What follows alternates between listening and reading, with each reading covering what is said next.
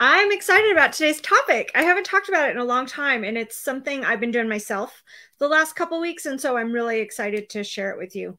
And that is decluttering your activities. We think about decluttering our things and even our money situation, but what about your activities? When was the last time you actually took a good look at what things you participate in? The activities can be clutter too. It doesn't seem like it. It seems like the accoutrements that are part of the activities might be clutter, but the activities themselves can be clutter. So take a look at your schedule. What are things you're participating in that no longer serve you? Are there some things that you feel obliged to do, or you feel dread about doing, or maybe you feel bored about doing? Those are prime candidates for a second look at whether or not you can work your way out of those. I realize a lot of times activities require us to create an exit plan, an exit strategy, so that you don't leave people hanging or mess up your reputation or things like that. But if you are noticing that you are feeling obliged, feeling dread, or feeling bored with things, it's time to take a look and see why. Why are you still doing things that aren't bringing you joy, right? We all grow, we outgrow things as well.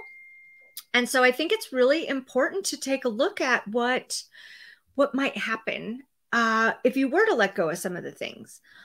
And having a plan is going to help take away some of that obligation or dread or bored and provide you something to look forward to. So take a look at that, okay? Not only just at your calendar and what meetings you go to, but other activities. Maybe something isn't necessary anymore. Maybe it's something that's become a habit and it's just not really serving you. I used to have a trip to the dry cleaners on my errand route, and yet I realized I don't actually dry clean things except maybe twice a year. And so I took them out of the errand loop and added them back into, just occasional tasks list, so that it freed up some, at least mental time, because I didn't have to think about it every week. Even though I knew I didn't have dry cleaning, you still have to kind of run through your mental checklist when something becomes a habit. So take a look at things like that. Occasionally you did something because your kid was really into it and now they're not into it, and maybe you still have some sort of letting go to do around that kind of activity. And just admitting to yourself that you don't play piano anymore, or you don't make tin crafts anymore, or your kid is never really going to finish their ballet lessons.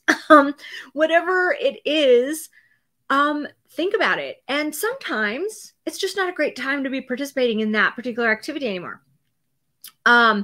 I don't have kids, but many of my friends do. And while they're raising their kids, they have to kind of step back from some of the other activities. And as the kids are going to college and things, they're getting back into some of those activities that they had given up for a few years. But it's also a great time to see if you want to go back to those activities, or if you've outgrown them and ready to do something new. What we're looking for is a core group of activities that you love to do and wish you did more of, to fill in and replace that time.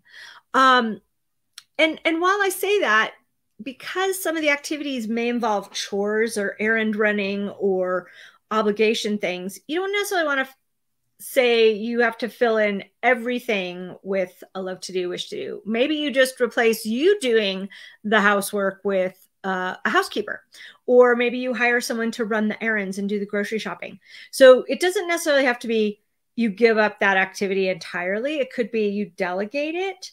And especially as entrepreneurs, there's a lot of things we don't like doing anymore. Are you still writing all your own content? Are you still doing all your own posting? Are you still offering that one workshop that just doesn't do it for you anymore? What if you retired it? Those are the kinds of things I want you to look at when you're looking to declutter activities. We're looking for really what you love to do and what you wish you could do more of to fill in that time. Okay. Also, don't forget, we do want to declutter the accoutrements that went along with those activities. So if it's something you're putting away for now, go down to the basics again of what is involved in that activity. your favorite pieces of that activity. You don't need to keep every single thing involved with that activity when you're letting it go, even if it's just temporary. So that gets rid of a bunch of clutter, right? A lot of decluttering right there. And then don't forget to adjust your money allotments, right? Was it a hobby or an activity that actually required a membership somewhere that you can let go of and free up that money for something else? Is it something that required special clothes that you can now reallocate that money and closet space to something new?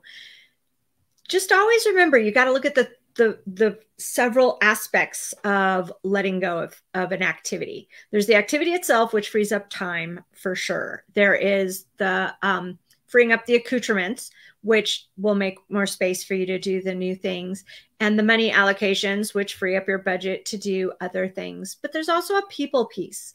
And it really depends on the activity. Some activities you can just walk away from and you didn't have a whole lot of interaction with the people at the gym or whatever. But sometimes you've built some relationships and on committees or work collaborations, and you want to look at which of those relationships do you want to carry forward as friendships, or keep the ties strong enough to do future collaborations if you need to get back to that. So it's not about just leaving activities and burning bridges or anything like that. It is about really evaluating what's important to you and what aspects are, and making sure you tie up all the loose threads. I feel like when people make a decision to leave an activity, if they leave too many of the doorways open or unfinished, like dealing with the people part or the money part, you may feel pulled back to it because you haven't fully let go of the activity. All right. I hope this helps. I just did this exercise with one of my clients and realized that there was like 2 or 3 things they were still participating in that really weren't serving them anymore. And so they're going by the wayside to make room for more of the things they really want in their life. And it's super exciting to see that happen for other people. And like I said, I've been doing it for myself over the last couple of weeks as well. Let me know what you discover as you go through all the different activities you participate in. I can't wait to see what you do with your freed up time, money, and energy. All right. See you next week.